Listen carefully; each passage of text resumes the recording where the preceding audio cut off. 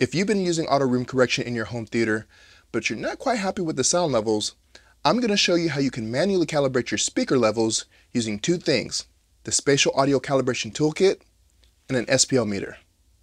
Let's discuss.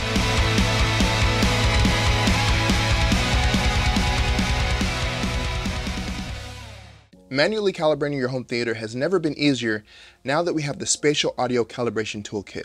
Very, very valuable. Now, you're also going to need one other thing, an SPL meter.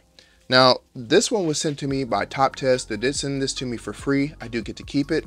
However, they're not paying me to make this video. They're not reviewing this video before it's being uploaded. And they did send me two of these. So one of these I will have available to give away in a future video.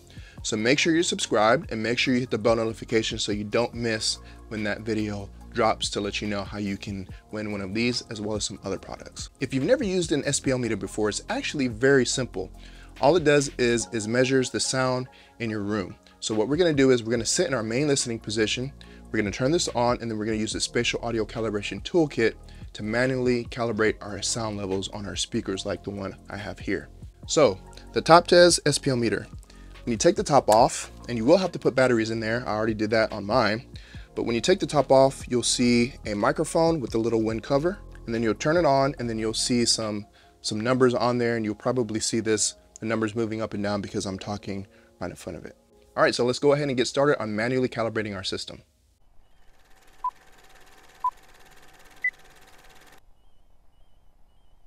Front left.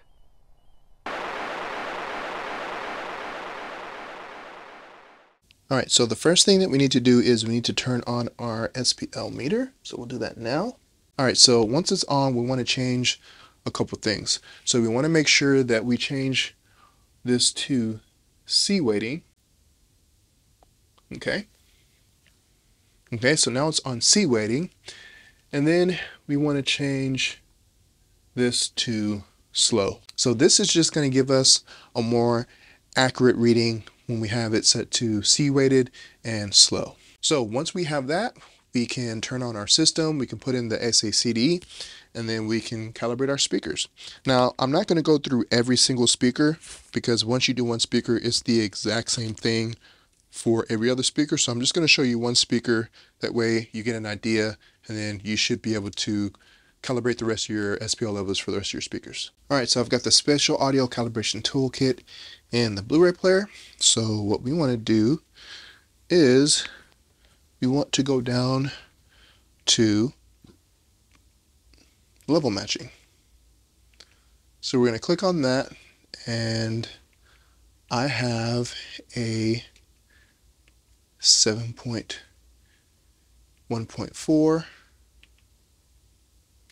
Okay, so I have it paused now. And what you want to do is you want to go through your whole system, every speaker, and, adjust your speaker. But first, what you need to do is we need to go into our AVR or Pre-Pro, and we need to do a couple things. So the first thing you want to do is you want to turn your audio all the way to reference. Now, I would suggest putting on some headphones until you adjust this, or earmuffs or whatever, so that you don't damage your hearing. Okay, so now that we're at reference, so we're going to be calibrating our speaker levels at reference. Next, I'm going to need to go into my receiver and pull up the menu. Okay, so I need to go to level calibration.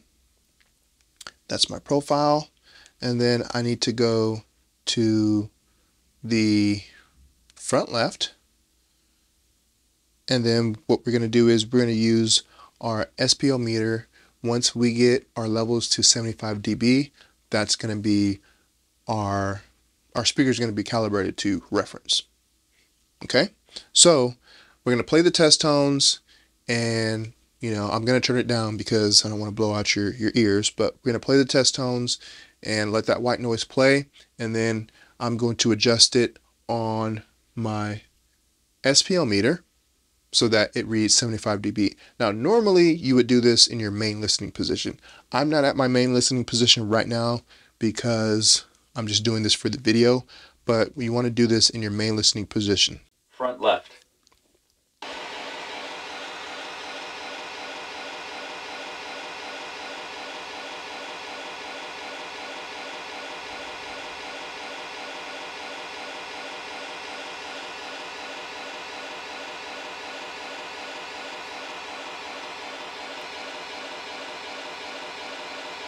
Okay, so looks like we got it around 75.2, 75.7. It was hovering around there, so that's probably going to be our best bet. But that's all you do. It's really, really easy, guys, especially with the SACT now. So again, make sure you put your SPL meter on C weighting, set it to slow, go into your AVR, turn your volume all the way up to reference, and then you just look at the SPL meter, you play the white noise, and once you get to 75 decibels, then you move on to your next speaker, and that's it. All right, guys, so that's how you manually calibrate your SPL levels in your home theater with your speakers. Now, if you want to pick up this SPL meter, then I'll leave a link in the description. It is an affiliate link, and there is a discount code.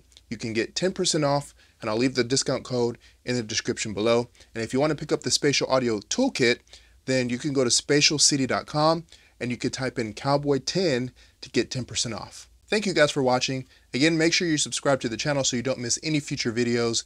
Make sure you hit the bell notification so you'll get notified when I upload new videos. Thank you guys for watching, and as always, no matter where you're at on your home theater journey, make sure you enjoy it. For Haterade Cowboy Cinema, I'm Haterade Cowboy, and I'll see you guys in the next video.